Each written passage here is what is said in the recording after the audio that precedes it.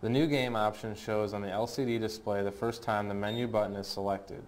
When this is a new game, press Yes to clear all of the program data for the last game played or the game in progress and begin running the selected sport.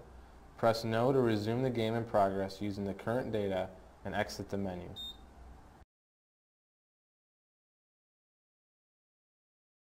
If the All-Sport console is utilized for multiple sports, it may be necessary to enter a new code. After selecting Menu and pressing the down arrow button once, the option to enter a new code is presented. Press Yes to begin selection of a new code from the Enter Code prompt. Press No to resume the game in progress using the current data and exit the menu. Home roster and guest roster are entered the same way. Home roster is used as an example. Press Yes or the right or left arrow key to select the home or guest roster submenu and show the first prompt on the LCD. After selecting Yes, Home-Team Name will appear on the LCD screen with the second line flashing on the first letter of the team name. You will see at the end of the line the asterisk is also blinking. This is to let you know to accept the change. Enter Yes needs to be pushed after the name is entered. The team name insert must be used to enter the team name message center settings. The team name message center setting is updated after each selection is completed. Enter up to 15 characters for the team name and press Enter. After entering the home and guest team names, reinsert the football insert to continue. Press No to resume the game in progress using the current data and exit the menu.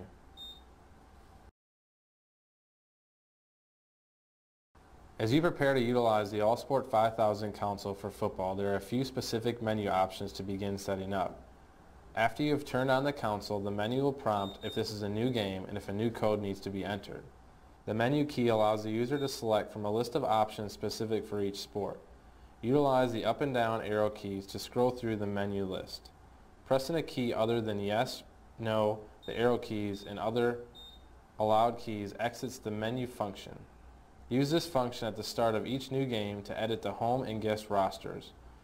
Pressing the menu key again is the easiest way to exit the menu function. Within the menu navigation, there is an option for Edit Settings. Edit Settings will give you the option to edit settings related to the main clock, play clock, timeouts, and a couple of other options that have default sets within the system. To access the Edit Settings option, choose Menu key, then arrow down past New Game, New Code, Dimming, Home and Guest Roster, Display Settings. When the LCD shows Menu-Main, Edit Settings, you will want to select Enter or Yes to access the options. The main clock mode and time options allow for setting the display to show 1/10 of a second and the length associated to the period, break, and overtime. The play clock time allows the options to set Reset 1 and Reset 2 times and select if it will be reset on stop. Whenever a new number, Yes or No, have been selected, the asterisk will blink that Enter Yes needs to be pressed to save the selection. Timeouts, both full and partial, can be set to the specific number that need to be available for the game with the amount of time that needs to be associated to each. As you enter in the correct number, the asterisk will flash to have you hit Enter or Yes to save the change. During the game, as timeouts are used, it will apply what is used based on this setting.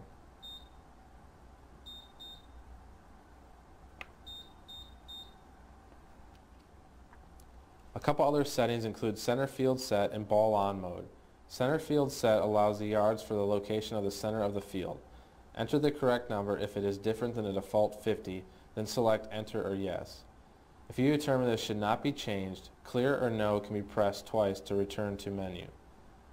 There are two ways of operating the All-Sport console during a football game. There is a manual mode that has the operator enter the ball on, increase the downs, and yards to go.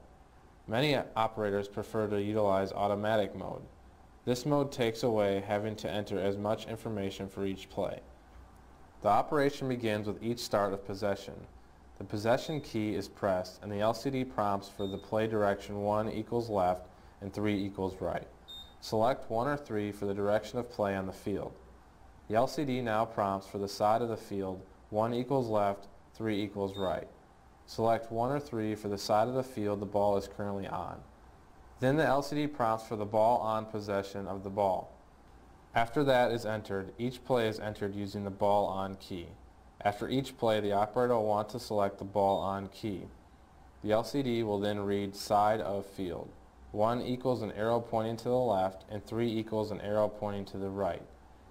The next screen on the LCD shows ball on and the yard line it was last on. This has the operator update the yard line information and then hit enter or yes to confirm the change. The next screen shows the ball on with the yard number just entered, a possession arrow, and the down number and the yards to go. To accept the change, the operator just needs to select enter or yes. In this mode, the bottom line of the LCD shows the current play direction and the side of the field on the 2 rightmost characters. A vertical line shows center field and an arrow represents the side of the field and direction of play. On the football insert, you will find options to enter specific items for the home and guest teams along with general in-game information. Let's review these buttons. Under home and guest, there is the ability to add points, possession of the ball along with yards, rushing, and passing, and first downs. The home and guest score +1, +2, +3, and +6 keys are used to add to the team score, and the score -1 key is used to reduce the team score. These keys will also blank the ball on, down, and to-go values when pressed. Press the appropriate score key to increase or decrease the score for the home or guest team. The LCD shows which key was pressed and the new value for the team score of the corresponding team. The possession keys turn the home and guest possession indicators on and off. Changing the possession will vary depending on the auto-calculate settings. If the auto-calculate is disabled, press the home or guest possession key to turn on the possession indicator for that team. To turn off the possession indicator, press the same possession key a second time or press the opposite possession key. If the auto-calculate is enabled, press the home or guest possession key to turn on the possession indicator for that team. Select the direction of play for the current series of downs. Press 1 or left arrow to set direction from right to left. Press 3 or right arrow to select direction from left to right. Select the current side of the field for ball placement. Press 1 or left arrow to set side of field to left. Press 3 or right arrow to set side of field to right. The home and guest timeout keys are used to reduce the number of timeouts remaining and start the timeout clock. The scoreboard indicator is turned on when the type of timeout is selected. The scoreboard indicator is turned off when the timeout clock expires or is stopped. Press timeout to display the number of full timeouts remaining. To accept the full timeout and start the timeout clock, press yes. The full timeouts will decrease by 1. To decline the selection of full timeout, press no. Full timeouts will not decrease. To exit the timeout clock, press timeout again. This will turn the timeout off. Timeouts, home no timeouts is the message that will appear when there are no full or partial timeouts left. Press rushing yards to manually enter the number of rushing yards gained or lost on a play. Enter the number of rushing yards gained or lost on a play and press enter. Press clear twice to clear changes and return to the game. Select whether to add or subtract from total rushing yards. Press 1 for a gain. Press 3 for a loss. A prompt showing total rushing yards displays briefly. Press yards passing to manually enter the number of passing yards gained or lost on a play. Enter the number of passing yards gained or lost on a play and press enter. Press clear twice to clear changes and return to the game. Select whether to add or subtract from total passing yards. Press 1 for a gain, press 3 for a loss. A prompt showing total passing yards displays briefly. Press first downs +1 to manually add to the number of first downs. A prompt showing total first downs displays briefly.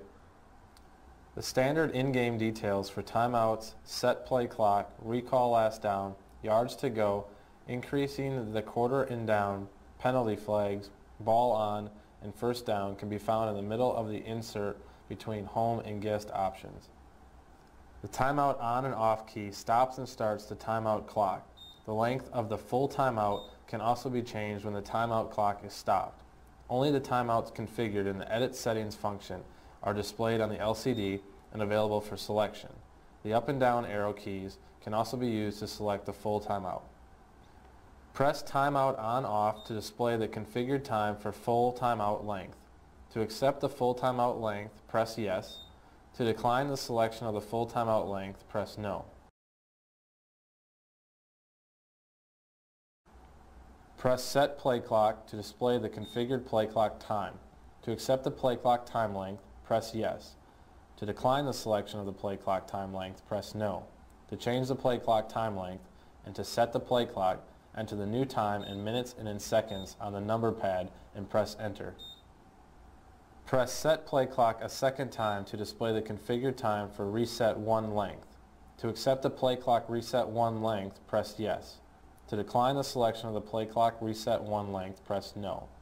To change the play clock Reset 1 length and to set the play clock, enter the new time in minutes and in seconds on the number pad and press Enter. Press Set Play Clock a third time to display the configured time for Reset 2 length. To accept the play clock Reset 2 length, press Yes. To decline the selection of the play clock Reset 2 length, press No. To change the play clock Reset 2 length and to set the play clock, enter the new time in minutes and in seconds on the number pad and press Enter.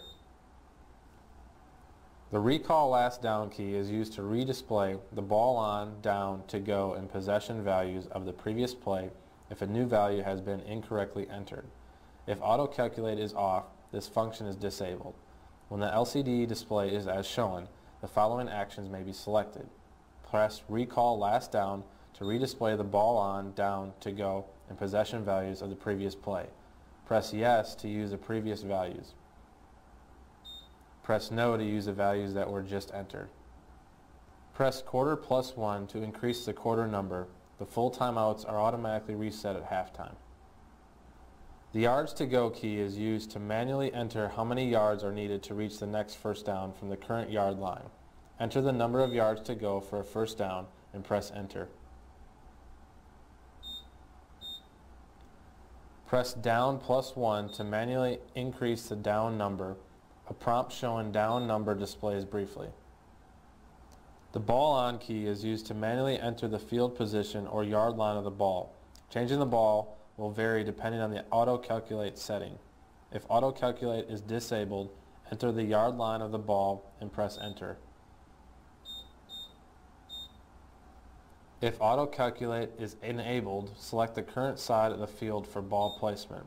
Press 1 or the left arrow to set side of field to left.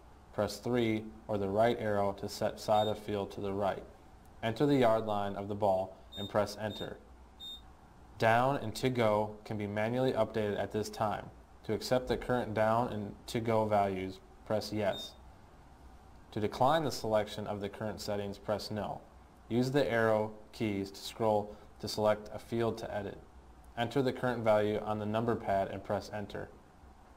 The Edit key allows the user to select and edit the following scoreboard fields: main clock, play clock, timeout, center of field yard line, Auto Calculate, first down yards, and number of downs.